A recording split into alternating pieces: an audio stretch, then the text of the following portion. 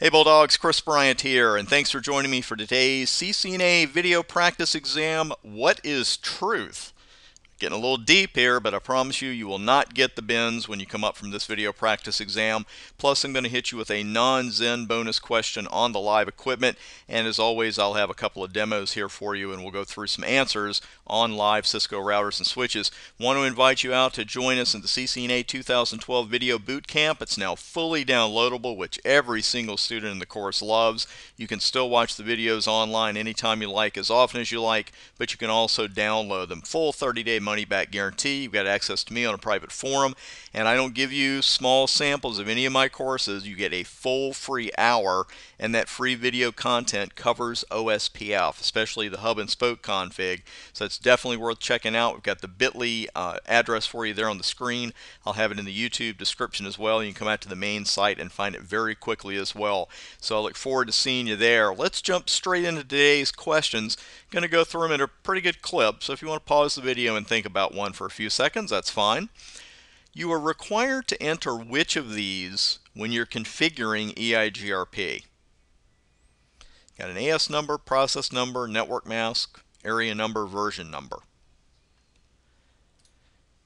Which of these statements is true regarding ISL? What does it do? Is it Cisco proprietary? What's the overhead? What's the native VLAN, or does it use the native VLAN? Third question, which of these statements is true of a root bridge? And in E and F, of course, I'm talking about a tiebreaker if it was a tie in priority. And let's get to the last question. What is true of VLANs? Well, actually, it's not the last question. I have one for you on the live equipment, too. Broadcast domains drove me crazy when I first started studying. I think that's why I like to ask about them so often. Make sure everybody's clear. All right, we've hit those questions. Like I said, we're going to be spending a couple of minutes here on the live equipment very shortly. If you're watching this on YouTube, fantastic. Glad to have you along. Please subscribe while you're here. Also, I'm out on Twitter. We've got our blog, and I'm on Facebook as well. And I've got some great free CCNA and CCNP ebooks coming out on some other topics that I can't talk about yet, but they're going to start coming out in March 2012, including all of my other CCNA and CCNP study guides. Got to charge a few bucks for those, but you'll enjoy the price. And those are not going to be one-page free ebooks or anything like that. Plenty of good content for you, only from TBA. Now let's jump back through these questions. Which one of these is true in an EIGRP config? Well, let's start one. And I'll call up the live equipment there. Now, router EIGRP, you've got to put the autonomous system number here. Of course, with RIP, you don't need to put anything. And with OSPF, that's where you have a process number. There are no other options there. And if we look at the network command, you've got the network number. You got to put that. Makes sense. And the only other option you even have right there is the EIGRP wildcard bits. It's not a network mask. It's not a subnet mask. It's a wildcard mask. Very important distinction there. And as you can see, it's also a legal command by itself, because anytime you see CR here for carriage return, then you know that's a legal command.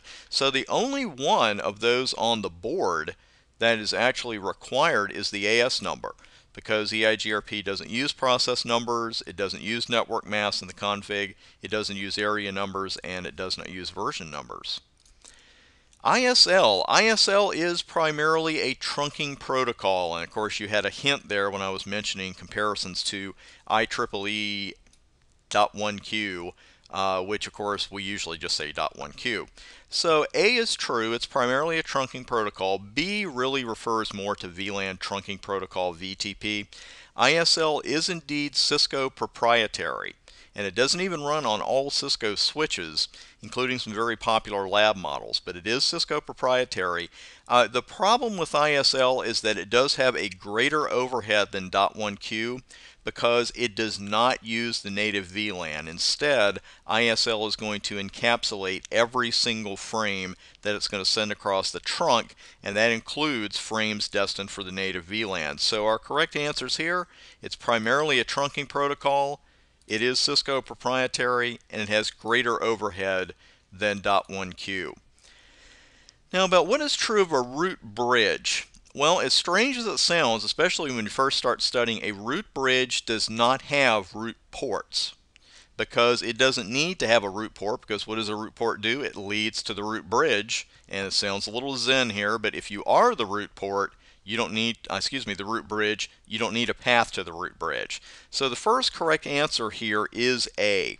Now when it comes to the priority, the lowest priority actually wins.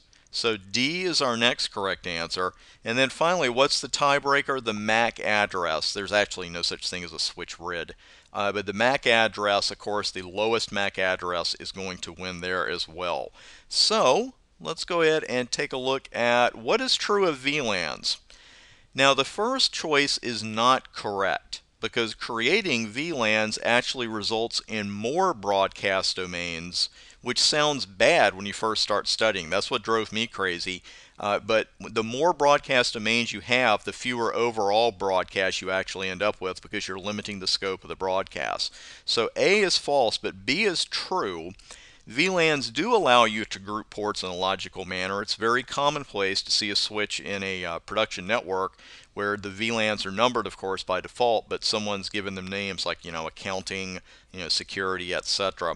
And the default VLAN is not VLAN 0, it's VLAN 1, you know that. And the default native VLAN is also VLAN 1. Now let's bring up the equipment here, because I want to ask you one more question. Let's go ahead and see if I can bring a switch up here. I cannot tell a lie, I forgot which connections I had open. Don't want to do that one. I knew we could find it. Last place you look. I'm going to run show VLAN brief here.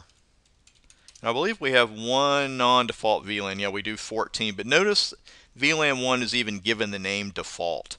And that's where all your ports are by default. Makes sense.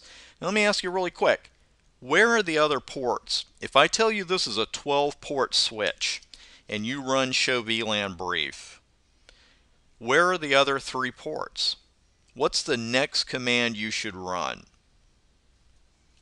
It's show interface trunk, because on a switch they're probably trunking, and as you can see here they are, ports 10, 11, and 12. They're all in dynamic desirable mode as you'd expect.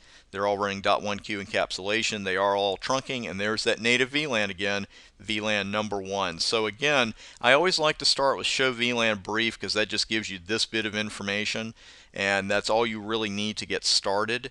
But then if you notice some ports are missing, run show interface trunk, because they're not going to show under show VLAN brief. And that is it for today's video practice exam. Thanks again for joining us, and thanks for making TBA part of your CCNA success story.